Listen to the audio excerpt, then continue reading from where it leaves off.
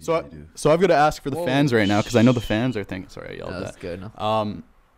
What are the odds of you stepping in on like a 3-4 week notice if one of the main events fall out, like a Cheeto versus Dom falls out, or a Corey versus Song Yadong falls out? That's a good question there. Because people are thinking it.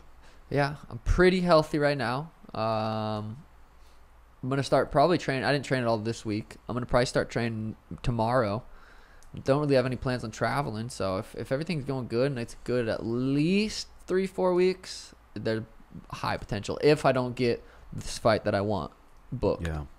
Well, because it seems like anytime you get into fight camp, we get 3-4 weeks in, it's like, fuck, I wish that fight was right now. Yeah. I'm fit. I'm ready to go. Yeah. There's good chance depending on if I can get what I want.